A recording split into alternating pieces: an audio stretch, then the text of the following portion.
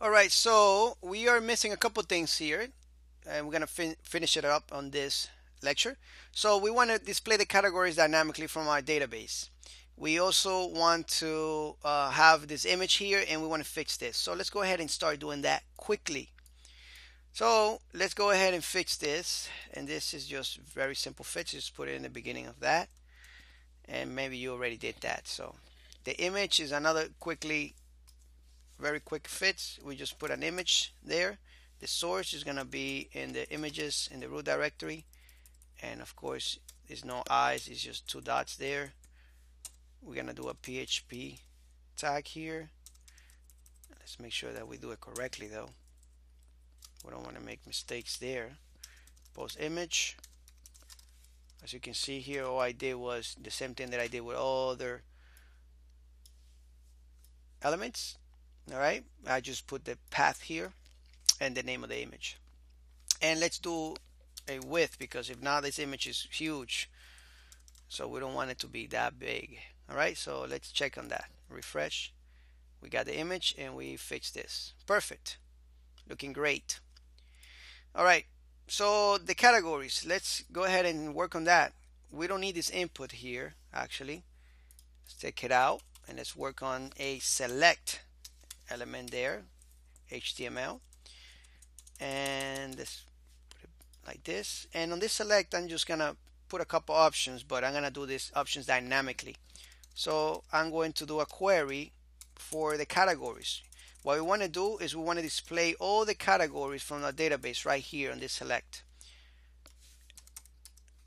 All right, right now the select doesn't have anything, so if I refresh, you see it's empty right here. We want to display some stuff from the database. All right, I already have a category selected somewhere in the update section, actually right here. So I'm just going to copy this. Update categories. Remember that in the includes files in the admin. So I'm just going to select that, go to edit again, paste that in here. All right. Actually, we're going to change a couple things here. Select categories. We took the ID out of there, the keyword. Paste it right here. And we have this entire query for us. There's one thing that I want to change and that I probably did not tell you about, and is that we have a function here with a misspelled name. And let's go to functions, and here this function, if you probably you did name it correctly, but I didn't. I put an M here and it's supposed to be an N, so because confirm, this is how you spell confirmed, C-O-N, and I misspelled it there. I might do that once in a while, but it really doesn't matter as long as the functionality is good. But I want my code to be a little cleaner, so I corrected that, and I also went and corrected it in the add post right here.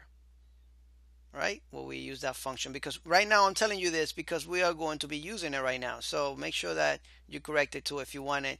You don't have to correct it, but I want to because I'm going to use it again. All right, so I'm going to use it right here, this function, just to confirm that this query will be good. You see that? But it's going to be query right there. And we're going to use this result, that's what it's called, result set, and we're going to use that query to confirm it, that function.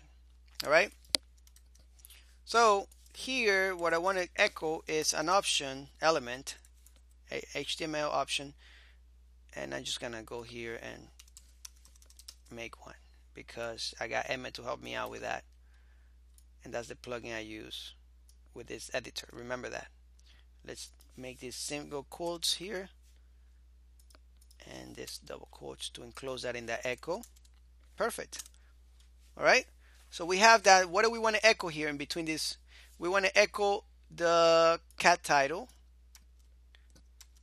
right here. That's what we want to echo. You can leave it like that, or you can just put the brackets if you want around it. And I think it should work fine right now if I'm not forgetting anything. Let's check it out. All right, function is not working, and that's the function, I believe. Let's go to functions, confirm.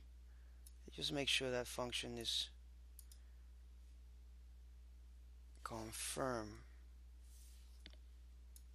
Make sure that's the same name. It has to be the function.